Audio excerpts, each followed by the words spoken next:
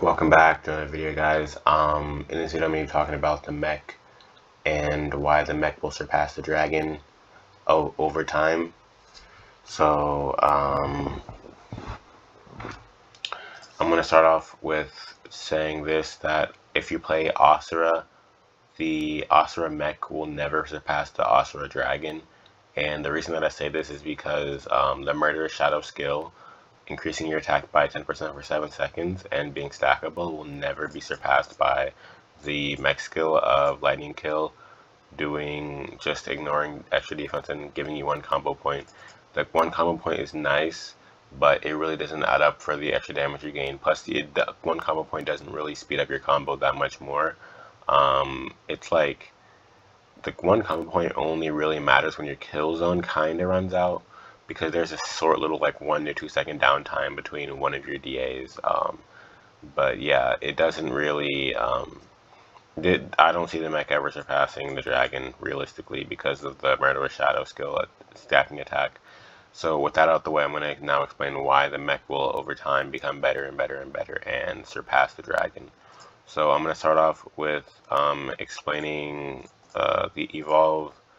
The evolve will give you the lattice defense skill, and when the skill is maxed, damage received over 2.5 mil is reduced by 500,000, which helps with your mech being defensive.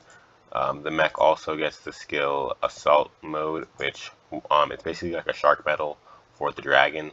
While on mech, it gets 90% damage reduction for 15 seconds after taking damage for the first time. The damage reduction wears off by 5% per second, down to 50%, and players shed 40% of the damage.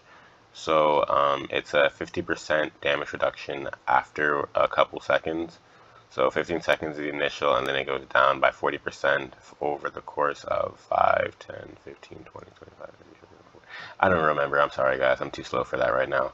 Anyways, yeah, 50% and 40%. It's very similar to the Shark Metal.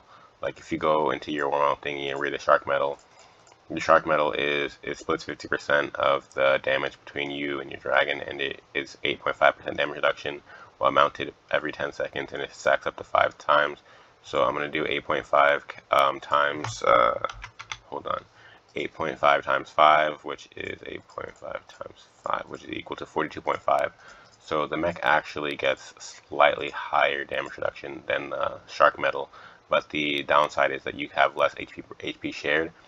But there's no need to worry about that because you get the Energy Shell skill, which gives you a shield of 12 mil HP, or mech shield, whatever you want to call it. And each hit of your mech cannon recovers for 400,000 of that shield. And your mech cannon will slowly but surely get faster over time through the cooldowns as you upgrade your ranks. So yeah. The mech will be very tanky, on top of the fact that it just also gets more damage reduction than your dragon because of the skill Improved Protection. While mech HP is over 50%, mech HP recovery is reduced by 50%, and normal damage taken is reduced by 29%. So what this means is your 1 round damage reduction on your mech is 29% higher than on your dragon, because the stat is the same stat on both of these. However, the mech is the only one that benefits from this skill, because it's only on the mech. And then there's also the below 50%, the execute damage one, where Plan for Crisis decreases mech's damage taken by 25% when the HP is below 50%. So your mech will honestly just have 25 to 30% more damage reduction base than your dragon will. On top of that, the mech has the arcane cannons, which have the crystal cores to upgrade the nodes. And the nodes all give insane damage bonuses. Like this one right here gives damage on mech against monsters or bosses increased by 5% for in 6 seconds. So for 6 seconds you have a damage to boss increase. And then there's the the 4% crit damage increase for every 1 marker detonated, up to 12%, which is also really good. This one has the middle skill, which inflicts a 12-second burn on 3 targets, each burn dealing 5% of your attack per second. And then there's the Overclocked Arms one, which after triggering the skill, damage out on the mech is increased by 2%, and Arcane Cannon's normal attack damage is increased by 20% for 18 seconds. And then there's the red one, the max level one, where it increases your Your cannon adds 2%. Your cannon's normal attack adds 2% damage dealt on your mech, up to 6%. So yeah, basically your mech is going to be insanely overpowered as you progress through the game. I think a free-to-play will even be able to reach this level, rank 3, to get a couple lattice defense on all their things eventually over time.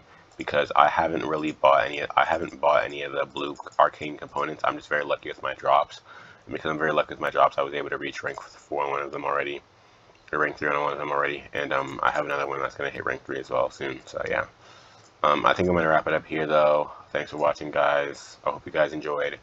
I hope you guys upgrade your mechs properly. Make sure to level up your mechs eventually if you have the silver stars for it. Unless you're Asura, you can kind of play a little bit different, but I think that if you're playing a Pyromancer, Frostweaver, Ranger, any class that really benefits from having your mech being really strong, I think that you should be focusing on upgrading your mech right now and trying to get it up to have the damage bonuses and reduction bonuses that'll be just surpass your dragon. So yeah, I'm gonna head out now, guys. I thank you guys for watching, and I hope you guys have a good day and enjoy.